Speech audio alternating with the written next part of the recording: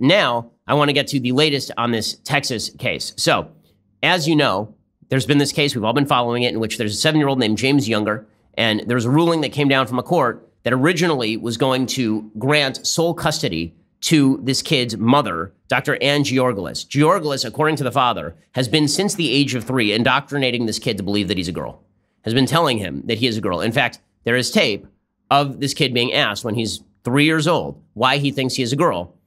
It's disturbing. Here's what it sounds like. You're a boy, right? No, I'm a girl. Who told you you were a girl? Mommy. When did she tell you you were a girl? 'Cause I love girls. Oh, I see. So mommy told you you were a girl? Uh-huh. So mommy puts you in a dress and puts nail polish on you? And what does mommy tell you? She tells me I'm a girl. Oh, okay. Do you think you're a girl? Uh-huh. You do? Is that why you wear this, so that you can have long hair? Okay, so mommy tells me I'm a girl. Okay, that's pretty disturbing stuff. Mommy should not be telling a boy that he is a girl. That is child abuse. It is. I'm sorry. It is telling a 3-year-old boy that he is a girl, not even humoring him, telling him that, yes, indeed, you are correct, you are a girl. That's child abuse. It's your job as a parent to parent your child, not to humor his fantasies about life. Yeah, well, here's the latest development in this case. According to the Daily Wire, Amanda Prestigiacomo reporting, on Thursday, Judge Kim Cooks ruled Texas father Jeffrey Younger has a say in his 7-year-old son's gender transition, which is being facilitated by the boy's mother and Younger's ex-wife, Dr. Ann Georgalis. Younger's attempting to halt the boy's transition. Cooks of the 255th District ruled that the parents will have joint conservatorship over James, which includes making joint medical decisions for the child.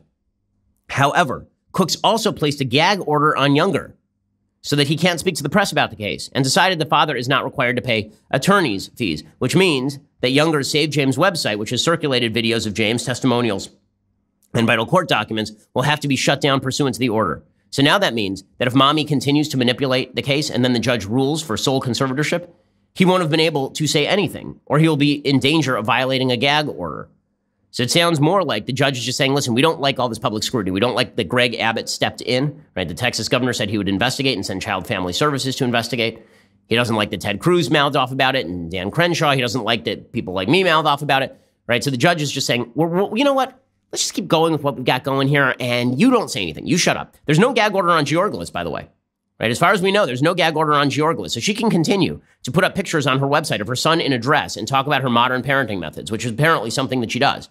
Right? She's a doctor, and her medical practice website, until recently, according to Matt Walsh, had a picture of her and her son up there, him wearing a dress, which is incredibly, incredibly invasive for a 7-year-old child.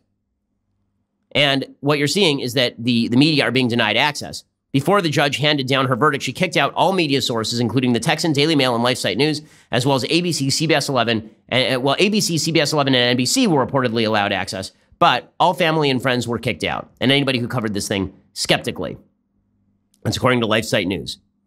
Reporting from the Texan says that Georgalis' lawyers, Jessica Janicek and Laura Hayes, claimed during the trial the mother does not plan on giving James hormone blockers at this time, but no one has stated that Georgalis would not be open to using them when James begins puberty, which is when he is like 11 and a half. So, people who are reporting that she's about to start using hormones is not true, but she says nothing would stop her, presumably. She could start using hormones on him at 11 and a half, and the father couldn't do anything about that. Plus, she obviously gets to continue to indoctrinate her child in the belief that he is, in fact, a little girl, when by all biological metrics, he is not a little girl. He is a little boy. And confusing children about this stuff is nasty. It does not protect their innocence. It does not help them. The vast majority of children who say that they are members of the opposite sex end up abandoning that belief as they get older. Okay, the whole thing, Georgalis' July 2018 testimony apparently reveals that if James persists, is set to be evaluated for hormone suppressants as young as age 8. And this is just incredibly disturbing stuff. Now, it was funny. A couple of weeks ago, you may remember that people got very uptight with me when I said that I do not like the idea of the state being able to tell me how to parent my child. Right? I don't want the state should be able to shut down my religious school on the basis of my religious school being offensive to their ears. And I wouldn't like it if the state decided that they were going to shut down my ability to homeschool my child, and that if I moved states and this became federal policy, that there would be no place for me to go. And if it came to the police showing up at my door, calling me a truant parent and threatening to remove my child from my home because I can't parent my child the way that I see fit, then I would meet those people at the door with a gun if I had no other choice, right? If I had no choice, it was not, voting is no longer an issue, right? I mean, somebody shows up at your door to take your child away. Voting is not really the issue, right? You remember I got myself in all sorts of angry waters in Twitter. Ooh, Twitter got so mad about all this. By the way, that's called the Constitution of the United States, when fundamental rights are absolutely breached and are unchanging, and now you're faced with a violation of those fundamental constitutional rights. The Declaration of Independence and Constitution are pretty clear on this. Thank you for tuning in to the Daily Wire, one of the fastest growing conservative media outlets in the country. If you enjoyed this video, be sure to give it a like and subscribe to our YouTube channel so you don't miss out on any of our content.